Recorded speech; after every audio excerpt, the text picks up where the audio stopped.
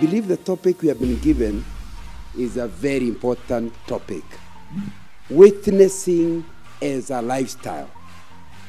There are three things that you need to understand in that topic. Just put that way. Three things that you can witness without your lifestyle. That means it becomes like a job you do. So you know there are many people who make bread and don't eat it. I know in the Broadway's is here in Vika, isn't it? And they make very good bread. You can be, some of us seated here may be working there, making bread, but because they are slimming, they don't take bread. So it means it's possible to witness, but it's not backed by your lifestyle. Number two, that it is possible to witness using your lifestyle. In other words, the way you live your life can be a witness for the Lord Jesus Christ. Because if you don't know that it is possible, then you'll not try it. Number three, that there are people who don't do either. They neither use a lifestyle to witness, nor do they witness with their words. They simply don't. And all the three categories are seated here. Are we together?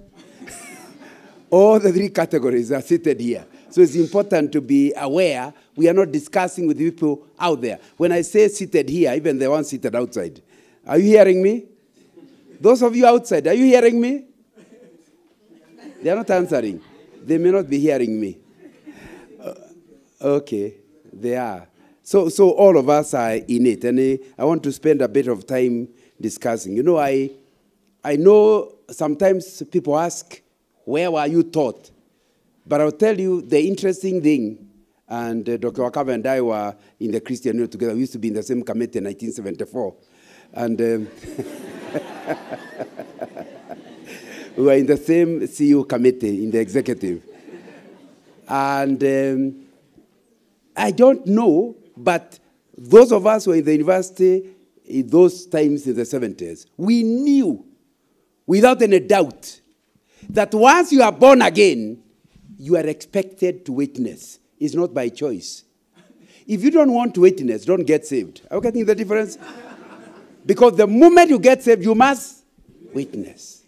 He and I belong to a group we started in the university. We used to call ourselves SOC, Sojourners of Christ. And we went many places using our own boom. We used to call it boom. I don't know what it's called now. Now these days you take a loan. But, okay. Now, it's important to understand that's what we did. I can remember when I left university, I was employed by a development bank.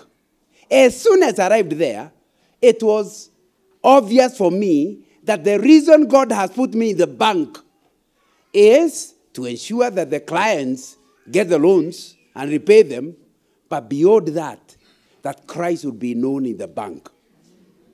Nobody tells you. I mean, it was expected that the reason you are joining the bank is so that you can be a witness of the Lord Jesus Christ.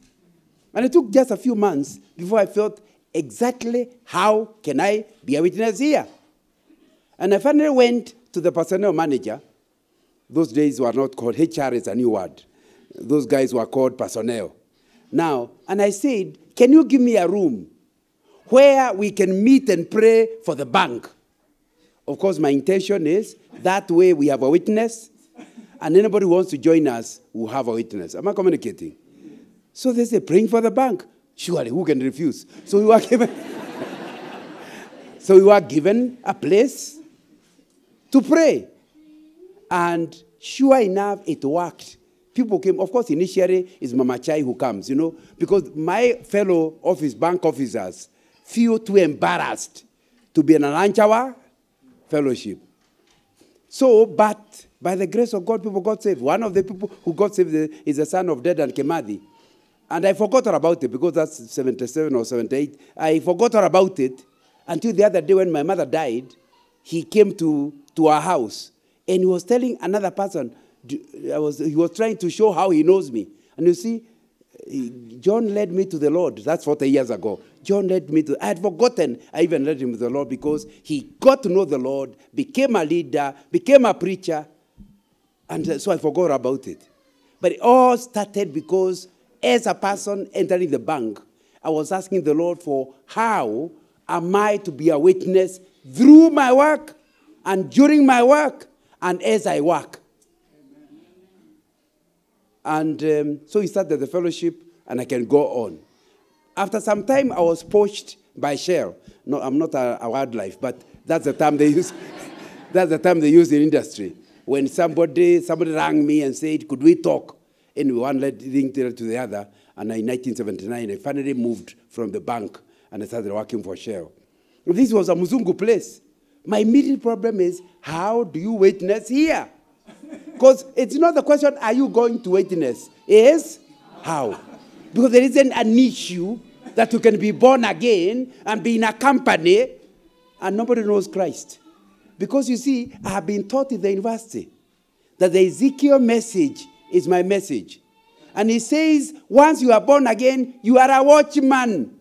Yes. And if a watchman sees a foreign army is coming and does not say it, and so the town is attacked and people die, the Bible, the prophet was categorical. God will require the blood of those people on the watchman's hands. Have you read that? That's what you are told. So it's not something you are doing voluntarily. Are you getting me? Do not even congratulate me. It is not voluntary. I had read also about Paul. Paul says, woe unto me if I do not preach the gospel. In other words, Paul is saying, don't congratulate me. I'm not preaching. It is not nothing even to do with enjoying. I have no alternative.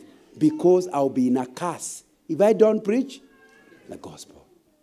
So I was struggling, wondering exactly. And by the way, all that is put in my book, The Christian Professional. I've tried to share, because I wrote the book after I retired from Shell, and have felt the freedom to just share a lot of those things. So if you pick my book, The Christian Professional, you will see some of these things I'm sharing. And one of the things that I asked, exactly how do I do it? And that's when I realized they used to show us films in the Shell BP house on the top floor, 7th floor. They had a theater. And during the lunch hour, they would give us films about exploration, about oil. Pretty boring. Not many people attended. So I went to the library guy and said, is it possible I assist you? How? I'll bring you films, action, action films, something that people enjoy, and you can show them. Of course, knowing I'm saved, he was suspicious about, about what I'm saying. But I pushed until one day he agreed. I ran to the NCCK library. Dr. Wakava will know we used to borrow films there during the university at Nairobi Chapel, and I started. Of course, not me. I just pay for them with my own money and then give the guy, because of course the company has no interest in what I'm doing. Then I show, and I chose the right one. One of them was A Thief in the Night, and it was properly advertised. Now, obviously, you can see the attraction to see A Thief in the Night. But those of you who are older will know it was a very popular film, but it's a witnessing film, isn't it? Oh, when they came out, they said, they told him, this is what you should be showing us. This is the action we like. So now that opened the door. From then onwards, I was now able to bring films. My job was to go to a church house, select action, not preaching films, but action films that are preaching. Are you getting the difference? And share with the people. After a number of times, the boss, the departmental head of that department said, Nganga, I hear these films are becoming very popular, and you pay with your own money. Yes. Your own salary is supporting a multinational. Said, what could I do? I'm giving instructions. From now onwards, come with the receipts. All the money will be returned to you. Wow. From then onwards, I started witnessing a share cost. You need to understand. Because now I was entertaining the share staff, and so they felt it's unfair for me to be using my little salary to support them. Now, if I go like that, I don't have enough time. I'm trying to take that a minute. But, And I am measuring. I have a timer, so I'm measuring my time. So I will not be able to spend it. So I encourage you to pick the book and share them. But the reason I'm starting with a testimony is because anything I say will not be new to you. All I can do is share my testimony so that it encourages you. But you know, not too long ago, I retired. Cheryl said I was an old man. So I stopped working there. Of course, I checked the Bible. The Bible has no place for retirement. It's not a scriptural word. You know, the only people that were allowed to change jobs were the priests. They could only work at the place where the actual sacrifice is for between 30 and 50. But after 50, they did not stop working. They now did other duties in the temple. So the idea of retirement is totally unbiblical.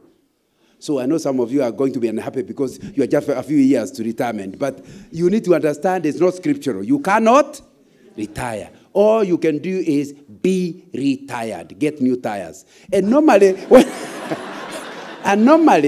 transporters buy new tires for a lorry, it's not to pack it. It's because there is a trip to go. Am I communicating?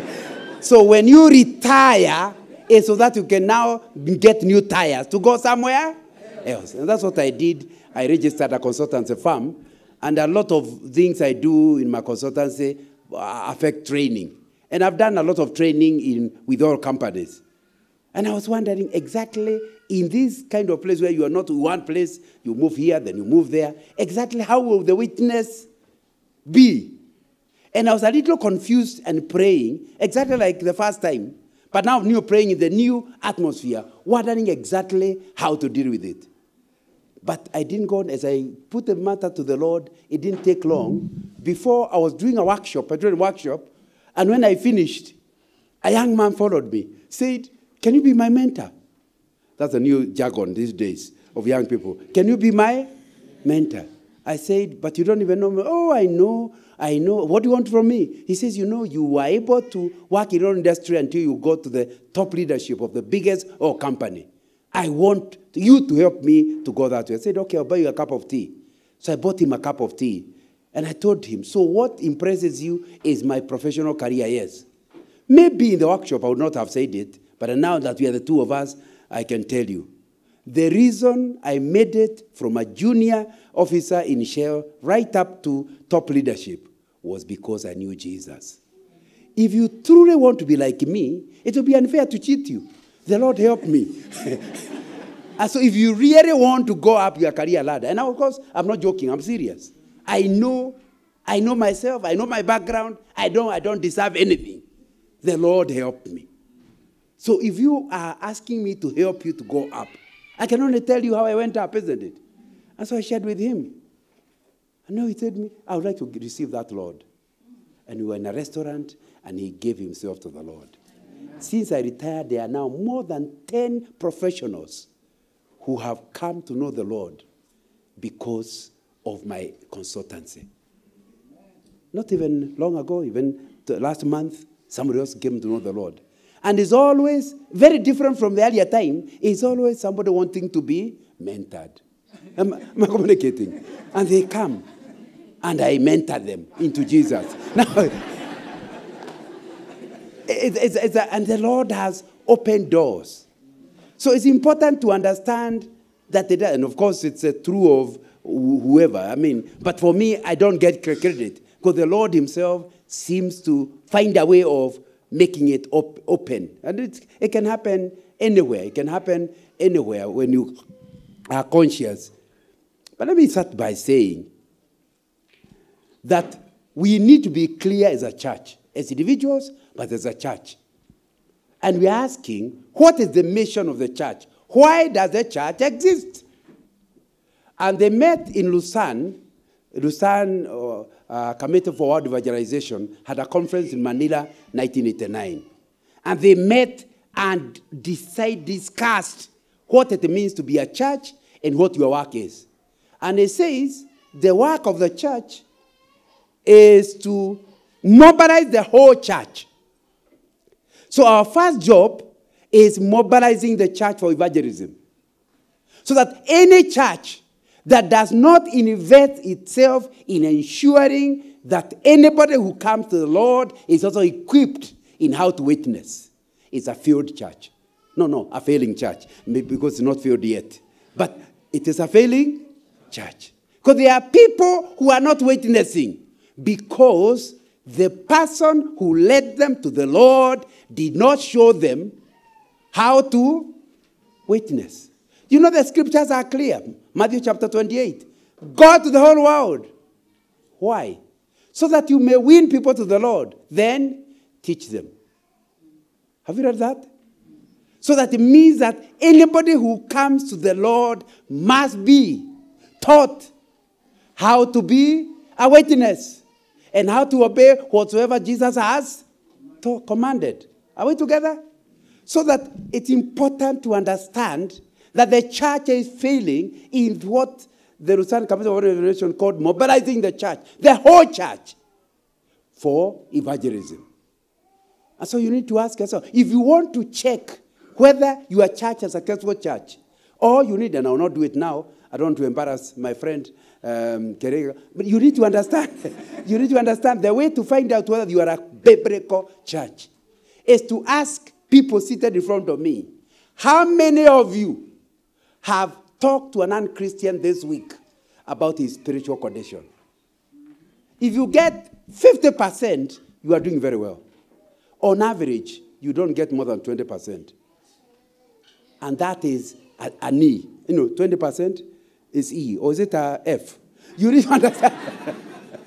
Because you see, if to be a church means to mobilize people for evangelism, the way you know whether you are the church of Jesus Christ is how many people have caught up and are witnessing. And somebody like a pastor like my brother here, Gideon, it's very difficult to know how to witness because he spent his time talking to Christians. Oh, this one is quarreling with the husband, but he is still a Christian. The other one is sick, but he's still a Christian. But for those of us working in this university, we are a minority. Every direction you turn this way, a non-Christian. Turn that, everywhere is a non. Am I right? Do you have any challenge getting a non-Christian? So you need to understand clearly when you have people who do not witness as a way of life. It means you are not a biblical church. Are we together? So you need to understand. So as a church, our biggest job, and you need to understand, when you lead somebody to the Lord, like I've done, I normally disciple them. How do you know that somebody is ready and now you can leave them on their own? Would you like to know? If you are from the rural area, you understand me. If you are from town, forgive me. Now, but if you are from the rural area, if your cow gets a calf, a she-calf, a calf, you continue allowing it to take milk. After some time, you remove it from milk. It can eat the grass, isn't it? Then it continues being a calf. The day it needs AI, a town people will not understand. But the day it needs AI, what does that tell you? It's no longer a calf. It has become a cow. Am I communicating? That's the way you know. And in church, it's exactly the same. Anybody who is not ready to witness to be another child is a baby Christian. Am I communicating? You are still a calf. You are not yet. You are not yet a cow. The way you know you are a cow is that you are so happy with Jesus in you, you want everybody to know about it. And you are telling others. So the church may be full of baby Christians. Am I communicating? Because that's the way you know. Once you cannot say somebody is discipled unless they have started witnessing. One of the reasons people don't witness is because they are not sure about who they have trusted. That's why you have to disciple them, isn't it? So when you see somebody who never witnesses, he himself is not sure. For example, you yourself are not sure that you are a Christian. How will you tell somebody else to join something you are not sure about? But once you are sure, enjoying a relationship with Christ, you want everybody. And women know that. If you go to a shop, you buy a dress, everybody keeps saying, wonderful. Why in London? I'm sure every woman you call friend will know the shop. Am I right? So you need to understand that if you buy a dress, nobody ever comments, including your husband. You never... There is nobody else who will ever know about that shop. Am I right? Nobody else will ever know about that shop. So it's important to understand the reason why we don't witness is because we are not enjoying our relationship with Christ. So that's the first thing. So you need to understand, as you lead someone to the Lord, you must help him to understand what he has entered into, what are the benefits, and once he starts enjoying the benefits, it will be easy for him to start telling others about it. He'll look at somebody, see what troubles he's going through, if only he knew the Lord. So you tell him, isn't it? And it's important to understand that. The second thing they said in Manila is that after you have mobilized the whole church, and that word whole is very critical, because in a lot of churches, they have people with the gifts in evangelism. People with the gifts in evangelism. And they're the ones who do. There's a mission committee. So others are not involved in it. Because after all, they don't have the gift of evangelism. But this message, they say, no. Evangelism is not for the gifted. Evangelism is for everybody born again. That's what they say, the whole church. You know, it's very interesting. Many pastors will tell you, we are going for a mission, but those of you with the gift come. So they have excused everybody else, except the ones with a gift. But when you are taking offerings, nobody said, those are without the gift of giving. Let the bag pass. Have you ever had a pastor? But you know the truth? Let the truth be told according to the scriptures. There are people with the gift of giving. And I had a neighbor like that. I looked at her. She would come with when Idi Amin was still there. She would come. She has meet a Ugandan in town and bring them home. Said, what happens to your children? Oh, how could I have left her? Now, for you, you can help on a long arm. Maybe book them in a hotel. For them, they bring them at home. And finally, the good thing with our friend, she has retired, got new tires, gone to her farm and turned it into a guest house. Now she's doing what she used to do in a small place. And now she can accommodate every April. I normally speak in a seminar there. And she's about to accommodate about 50 couples. That's 100 people, isn't it? Now you need to understand that clearly there are people with the gift of giving. But nobody is allowed not to give. Similarly, there are people with the gift of evangelism. The scriptures are clear. But everybody must evangelize. The difference is, without a gift of evangelism, when you go with you who has a gift, by the time the week is over, you'll have brought 10 to the Lord. But me, with all effort, I would only have brought 3. But because both of us did it, the total will be 13. Am I communicating? If you start understanding that, if you are 10 of you, and only 2 of you have the gift, they will bring 20. And the other 8 times 3. 8 times 3 is 24. 24 plus 20? What about if only the 2 people had gone? Are you getting my point? So it's important. I am not arguing against the scriptures. The scriptures are clear. There are people with the gift of evangelism. But all of us must. And that's why they said, you must mobilize the whole church. Then he went on to say, you must go to the whole world.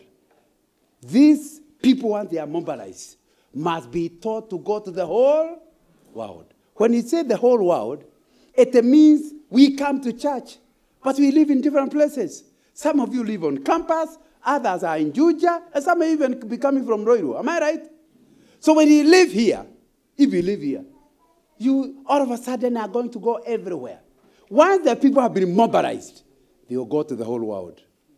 You know, my church is Sitam Valley Road, and for a number of years I was working for Shell in the regional office, covering about 10 countries. And I discovered over time we are in Johannesburg, and I see somebody else from the church. Next time I'm in Ghana, I see somebody else from the church. I realized that when you preach on Saturday morning, people are passing through home to pick air, and they are going to the airport, and they are flying every direction. So when you mobilize them, they literally go to the whole world. The only trouble is, if they are not mobilized, they will still go, but the gospel will not. Am I communicating? So he said, you must teach people to go to the whole world. You know, there are people who believe witnessing is in style. In fact, when we were in 1970s, we started a team in 1974 in Nyandarua that was we were preaching everywhere. Then we tried to involve, we didn't have any car. So we started to involve somebody with a car. He told us, no, I don't get involved to disorganized evangelism. When you're organized, call me.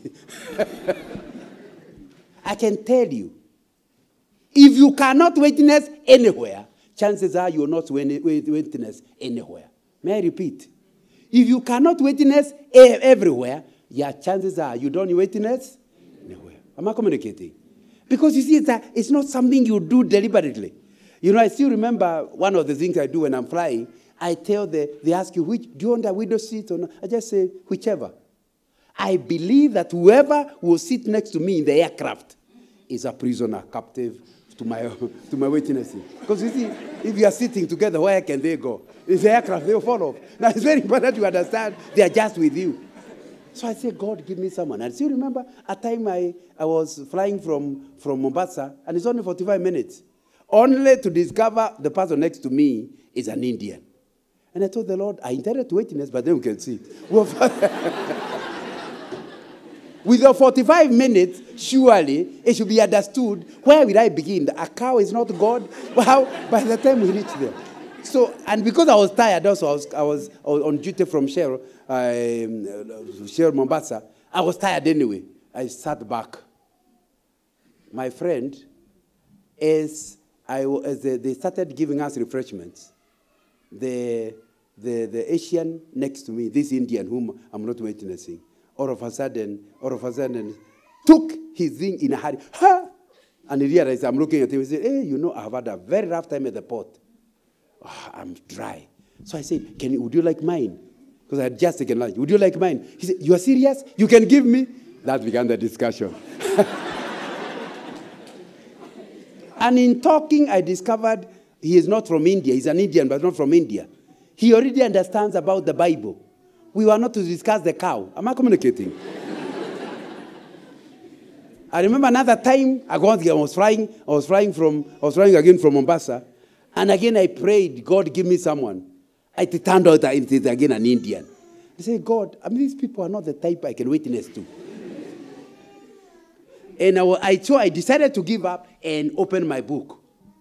And I started reading, ignoring the guy. So I'm reading. Then he turned to me and said, hey, sir, are you in construction? I said, I wondered, how could he just look at me and think I'm a contractor? Where has it come from? I was a little confused. But I realized he's looking at the book. I was reading a book on mission called Bodwick called Building Blocks for Mission. I'd just come from a commission, and during Focus Commission, and I just bought a book, Building Blocks for Mission. So he was sure. I'm also in. So once I noticed, I said, yes, I'm in construction. Now, and then I explained my construction deals with spirits. But that opened up. And he told me, oh, I understand you. I went through a Catholic school. My parents put me through, he is a Kenyan Indian, and he went through a Catholic school. He understands the Bible, he is aware about it, and for the rest of the time we are talking. It was only me. Are you getting what I'm talking about? They were told not to just mobilize, but to disciple them to go everywhere. To the whole world. The whole world means nobody deserves not to be told. If you are in China, they need to know. In Russia, they need to know. And there are people, young men, who are going into frontline mission work. They don't go places where the church already exists. They specialize. And if you like, if you want just buy some books with youth with a mission or mobilization, and you'll see how many young men are finishing their degrees and moving because they have been taught. Evangelism is not talking to your neighbor. It's using your career to go places. And these days, if you fill in your visa application, you're a missionary. Nobody will ever welcome you. They are not interested in missionary. But when you are an engineer from a top university like Jomo Kenyatta University, and you apply to Saudi Arabia to do their construction, they will welcome you, isn't it? Once you are there, chochote, chaweza, kutokea. Am I communicating? You start understanding. And that's one of the things people don't know. You know, that's why we are discussing lifestyle evangelism. When you understand your job is a platform, it's a vehicle for reaching people for Christ. And you know, I remember many years ago, I was talking in Nyeri to a Focus branch meeting, and I talked like this. And then, you know, you're talking to young people, and you go back. Several years later, I was in the street of Nairobi when somebody stopped me. Say, hey, Brother Ngang, I couldn't remember. Said, do you remember talking to us in Nyeri Focus? I said, I can remember the discussion, but not about whether you are there. He says, I was there.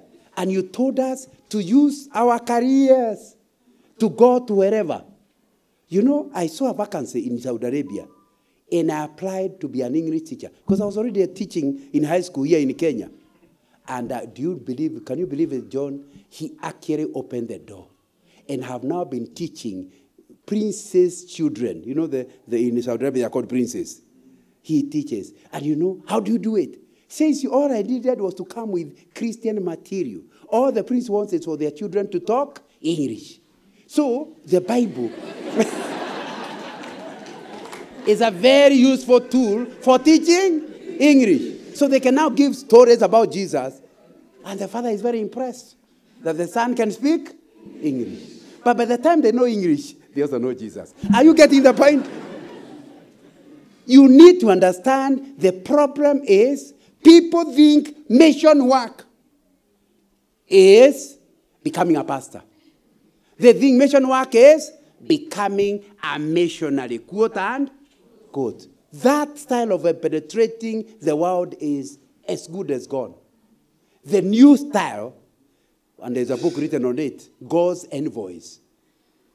If you're interested in this area of mission, it is using your career to penetrate. And I'm talking to some of you who are students, isn't it? And I'm not talking academic things. The other day, I spent half a month in Rwanda. And one of my hosts was somebody from this church. I'm sure Dr. Wakava will know. So he said, hey, John, you used to speak to us in Jomo Kenyatta. I said, what are you? I'm a missionary in Rwanda. He works with the students. He is the one who took me to the universities there. And I said, so where's your home church? And he knows you, and I realized, of course I can't remember him, he knows me. He knew me, yes. And he is doing a wonderful job in Rwanda. So we are not talking, for this church, we are not discussing academics. This is reality. If you don't go, please admit you are a rebel. It is, there is nothing, you have examples. Am I communicating? You have examples of people who have left this church to go out to be witnesses. Am I communicating? And it's important to ask yourself, exactly how are you moving? Unfortunately, my watch says the time is up. But let me finish. So, the work of the church is mobilization and in discipleship of people to become witnesses. Number 2, to send people to every group. When you say the whole world, it means every career, every neighborhood, every tribe. Are we together? Every nation. Number 3, with the whole gospel. In other words, it's possible to mobilize the church, but it's a cult. So what message they will send is cultic. So it's important you understand is our mission is to mobilize the whole church, to go to the whole world with the whole gospel. Are we together? And it's important that the people of God are shown. Yesterday morning, I was in another university, and we were talking about their recent mission. I think they had gone, I don't know which county. And they said one of the things that shocked them is they have gone with the people. Once they take the mic, the thing they are saying, you want to close your ears. You feel, how did I join this good team? Because you see, everybody wants to go, and some of it, the mission is tourism. You are going to a country you have never been. And you have the pocket money anyway, so you're able to pay. So I was telling them, you cannot get people for mission without a training program. And not an orientation. Do not mistake an orientation program as a training program. You know, we meet just the Saturday before the mission. That's called orientation. Not training. Training is with a syllabus, a process that gives answers 4 questions. Number 1, who qualifies to witness? So they can know whether they qualify to go. Number 2, what is the gospel? What is the gospel? What message are you going to take? What message? They must be taught. Number 3, who is our target? Are we together? Number 4, what are common mistakes done in mission? Preempt them. Are we together? And it's important to understand that. So, this idea of lifestyle evangelism, the basics, and I'm summarizing, is first of all, you yourself need to enjoy the gospel. Anybody enduring the gospel is unlikely to be a witness. I know here we are saved, but some of us are enjoying Christ, others are enduring him. To be a witness, it must be something you enjoy. You know, I look at my own life, and Dr. Wakava knows my village, and I ask, if the Lord never saved me, who would be John Nganga? And I feel indebted to him. So even as I move from place to place, I don't feel indebted. Like this weekend, I have a very tight program. This afternoon, I'm with another church. Yesterday, I was in the university, and then in the afternoon, I was in our men's conference at Valley Road. And I just come from Nyeri yesterday morning because I was speaking at MTC Nyeri. But I don't feel tired. Why? I'm in debt. The Lord has done a lot for me. So the lifestyle evangelism will start when you start enjoying Christ. Understanding you are who you are because of him. Number 2, we have said it will be important, very, very important, that you understand evangelism is done through your work. And how do you do that? Number 1, you do a job itself that benefits mankind. You cannot be a prostitute passing AIDS in the name of evangelism. Am I communicating? There are jobs you do where you tell them you are saved. You mean you are saved and giving AIDS. Now, it's very important to understand. Very important to understand not every career is for mission. Don't say, I'm going to be drug trafficking for Jesus. No. Am I communicating? So it will be important in lifestyle evangelism, do something that's benefiting mankind. Because in benefiting the mankind, they will be able to listen to you. Am I communicating? Number 3, it will be important you do your job so well. If it's a business, your product, your service should be extraordinary. And people start asking you, how? How do you do this? Then you can turn them aside, and by the way, like I do, Jesus is in my life. Some people are they are the cashiers where money never balances. Then they are telling people to be saved, and they wonder to be losing money. It's very important to understand. To understand the lifestyle evangelism will require what you do well. For example, we have to talk about your neighborhood. If you are in the neighborhood and you have made your wife a drum, crying every night, you need to understand, you can tell your neighbor about the salvation and says, you mean you want me also to make mine a drum? It's very important to understand there is no way you become an influence in your neighborhood if the way you live is not admirable. Am I communicating? The others may not be doing what you are doing, but they like what you are doing. So it's important to understand if you are going to have lifestyle evangelism, you cannot, during office hours, be witnessing. Let your job be so well done, people will be asking you, hey, I like to understand why you do it like that. You are insulted by the boss, yet you did well. How? How do you manage? And you are able now to have time. They are the ones asking.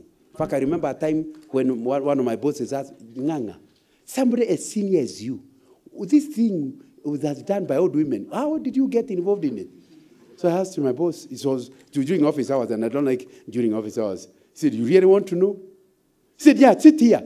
In fact, the secretary rang him and said, no, I'm doing something serious. He was in conviction. He wants to hear who Jesus is. He's the one who has asked for it, isn't it? So it's important to understand you must work in such a way that people would like to have what you have. And then finally, to understand that witnessing cannot be done like that. I wanted to read about that around time, but I would like you to go to the book of Romans chapter 10, from verse 8 right up to the end. And it says, faith comes by hearing. A lot of people think faith comes by seeing. So they are in their place of work, they work well, and never talk about Christ. Miss Upayuki, they'll see. Now, the Bible, you are contradicting the scriptures. The scripture says, faith does not come by seeing. I've already emphasized the importance of seeing. But all the seeing does is to give you a platform. The faith only comes by hearing. So if you do not verbalize your message, or you are a good Christian, I'm a good banker, they know Christ, they might guess that you are a good banker. They might even agree you are a good banker. But when they hear you are from Nyandarua, they know good bankers come from. Am I communicating? So the only way they can know it's Christ in you is if you tell with your mouth. Faith comes by hearing. And there are many people, especially people who are senior in their place of work. They don't talk about Christ at all. The argument is, they'll see through my works. It's not in the Bible. Why don't you admit you are a rebel? There is nothing wrong with it. There are even senior people who cannot go to the lunch or fellowship because they are too senior. You know, when I got in top management in Shell, somebody asked me, will you still be attending fellowship? I said, I attend because I need it. And I need it even more when I'm more senior. Am I communicating? So when you're in a board meeting, I'll tell the other, hey, today is Wednesday. You are invited to the fellowship. They all burst into laughter. But at least the management meeting ends. So I can go for the fellowship. Am I communicating? It's important to understand as you get senior, it is the parishes changing. When you are junior, you don't know what happens in the boardroom. The Lord expects you to be a witness among the juniors. When you finally become in the management meeting, your parish has changed. You must continue witnessing at the top level because nobody else will be there. Am I right? So what I'm trying to get to understand is you must verbalize your message because faith comes by. Let's pray together. These things are easy to say, but I want you to spend a moment praying for yourself. Would you say that you're a witness of Christ? Or one earlier question, do you know Christ? Do you enjoy walking with him? If that's not true, I'd like you to go to God and say, God, this exciting walk of faith is not mine yet. But today I feel I want to start it. Jesus, save me, forgive me. I want to walk with you and so become a witness. Or maybe you are saved. But if truth be told, nobody gets affected by your faith at all. Either in your neighborhood or in your place of work. Or among your clients or among your suppliers. They never get affected. And you know the Holy Spirit is talking to you. Why don't you go to God and say, God, that message was my message. My life will change. I'll bring more people to the Lord. Because I'm willing